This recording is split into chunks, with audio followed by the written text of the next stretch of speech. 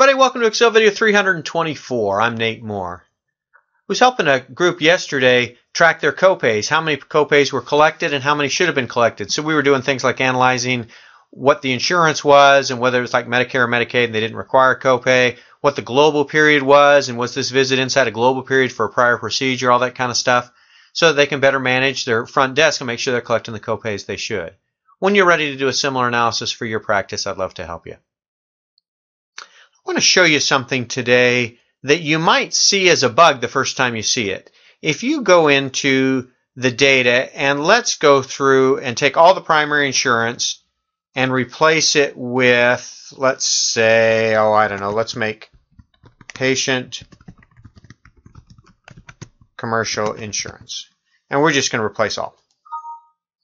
Excel's happy, clearly says commercial insurance, and you've watched enough of these videos to know that this won't change until I refresh the data. Now it says commercial insurance. I centered these a long time ago, so it keeps wanting to center them. And we can go back and say, no, I don't need them centered. Just do that. I'm happy.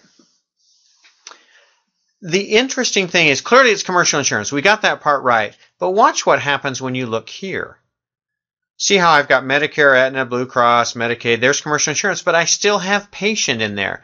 I have an old deleted item, deleted field that I'm never going to use again, let's say. Let's say a doctor changed their name or the location changed the name. I'm never going to see patient again. I'm only going to see commercial insurance. Why, Excel, do you keep putting an old field in my drop-down list that just kind of clutters it up, especially if I've got a bunch of these and I've got stuff I'm never going to see again. I want to get rid of them. Here's how to do it. It really wants. And you know what? I got to select them all. If, again, we could go back here to options and preserve self-formatting, we can do some things like that. But what I want to show you today is the data tab.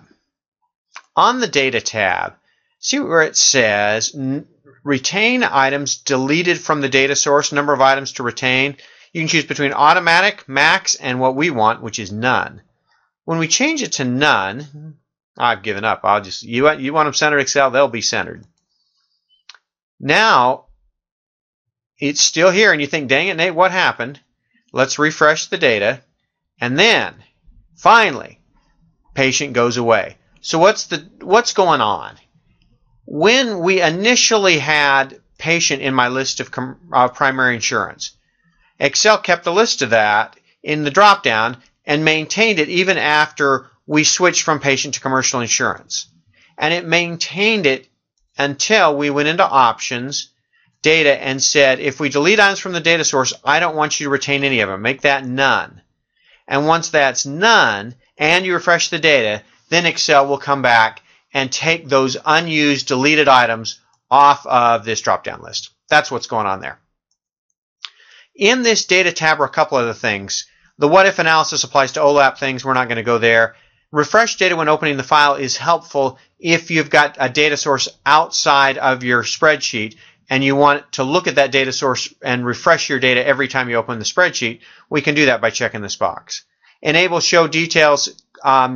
If you check that, and normally it's checked, when you check it, it will let you double click and see the detail. If it's unchecked, like I had it a minute ago, when you double click,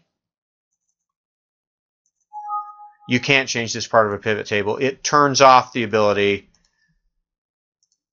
to show the details. I don't see that as much of a security feature because, again, somebody that knew that could go in, change the pivot table options, and do it unless you protected the spreadsheet. So be a little careful with that. This save source data with file, in theory, saves the data that you pulled in from an outside source with the file. I've done this for a client, and we've got a lot of trouble. This one's buggy. This one doesn't necessarily, it'll save the source data, but you can't get at it. You can't find your way through to it. It's weird when you save. Don't rely on this one either. But do rely on retain items deleted from the data source when you want that patient to go away once you've changed the name. As long as you change number of items to retain per field to none, you'll be good to go. A couple other quick things. Some printing options here if you want to repeat row labels on each printed page. If you've got 30 or 40 or 140 rows going down in your pivot table and you want those row labels on each printed page, you can do something like that. You can set some print titles and print the expand collapse buttons if you need to. Alt text is just what will happen if you've got folks that are visually impaired that have a tough time seeing. You can do that. Hope that's helpful for you. Thanks for watching.